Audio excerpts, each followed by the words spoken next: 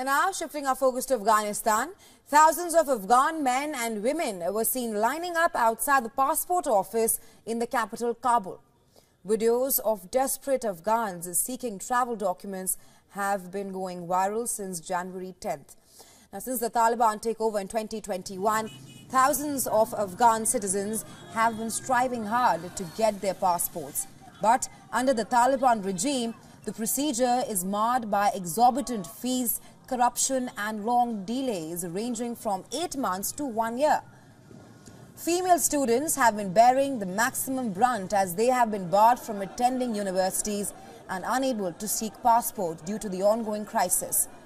Now, mostly educated and skilled professionals have fled Afghanistan since 2021. Despite Taliban's promise of amnesty, human rights activists and organizations have documented incidents of detentions and harassment by the Islamist group. Now, due to Taliban's act and their laws.